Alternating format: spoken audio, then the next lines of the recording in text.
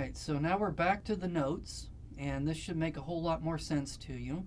So here is going to be a thing that has two slits in it. It's kind of difficult to see, but there's a slit right here, and there's a slit right here, and then light is going through the two slits. It's making the two circles, and then where the two circles are coming together could be constructive or it could be destructive.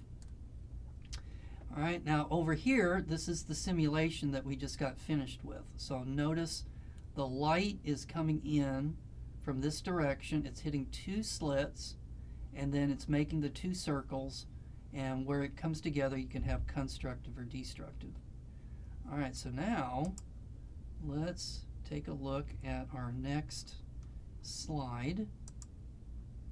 Okay, so here is a formula that's going to allow you to calculate mathematically where the maximums are going to occur at. So what are the maximums? That's where it's extra bright. So that was where you could see the light. That's going to be a maximum. And so let's look at the formula. So it's going to have n, where n is equal to 0, 1, 2, 3, 4, 5, whatever. This is the wavelength of the light that you're using. This d is going to be the distance between the two slits. So here's slit number 1, here's slit number 2, and the distance between them is the letter d. And then you've got the angle. So this is the angle between whatever maximum you're interested in. So here is the central maximum, and then here is the first maximum. So we would use n equals 1 in this formula to find this first angle, n equals 1. So, point is that the interference is depending on the wavelength of light that you're using.